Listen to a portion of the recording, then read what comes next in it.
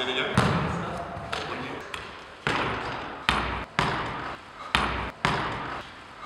Hey, you! Yeah, you! Having trouble playing basketball?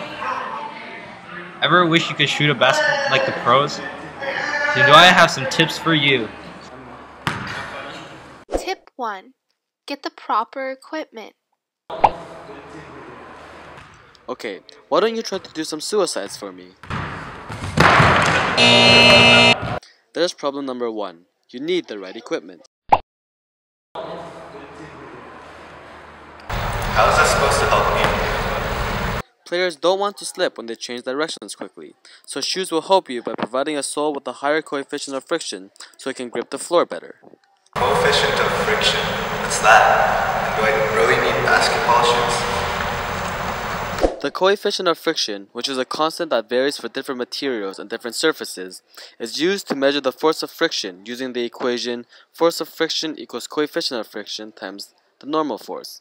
The normal force is the upward force exerted by the surface. Basketball shoes are important because they're specifically designed for wooden floors. While normal running shoes are fine for other surfaces, they tend to be somewhat more slippery on wood, which is commonly used in gyms.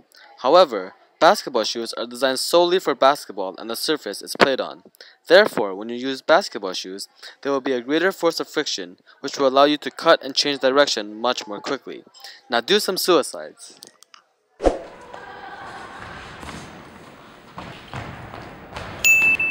Tip 2.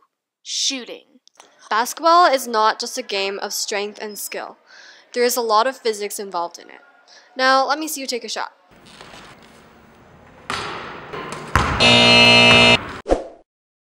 You see, in order to take a successful shot, you must, of course, first exert a force on the ball. This allows for the ball to have an initial velocity. The second force is gravity. Simply aiming the ball directly at the basket will not work because the ball will end up way below the net due to gravity. The force of gravity will cause the ball to accelerate downwards at 9.8 meters per second squared with negligible air resistance. So you will need to angle the ball upwards, slightly above the net. The motion of the ball is called projectile motion, which looks like a parabola. When the ball is suspended in the air, the only force acting on it is gravity, a constant force, which will first cause the ball that was thrown upward to slow down until eventually the velocity in the vertical direction is 0, at which point the ball will have risen to its maximum height. From there, the ball will fall back down and pick up speed, as the force of gravity will cause the ball to accelerate downwards. This is why the motion of the ball looks like this.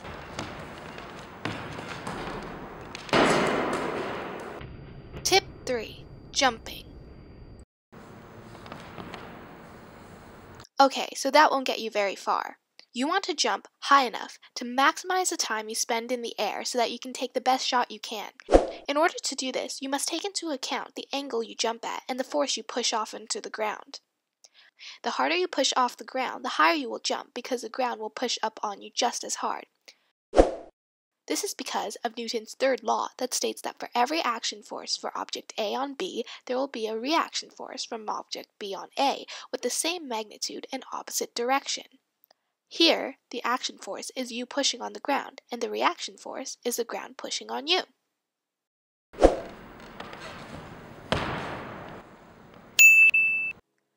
Tip 4. Passing.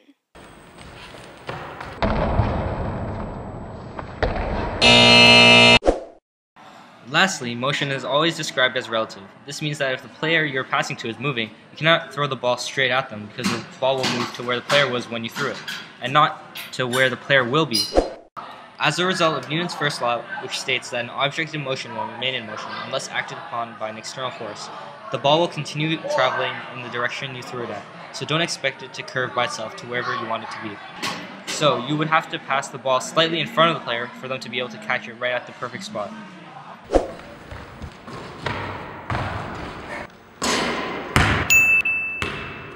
Okay, so remember, first, always make sure you have the right equipment. Second, keep in mind all the forces relevant to the motion of both you and the ball, so that you can successfully jump, shoot, and make passes.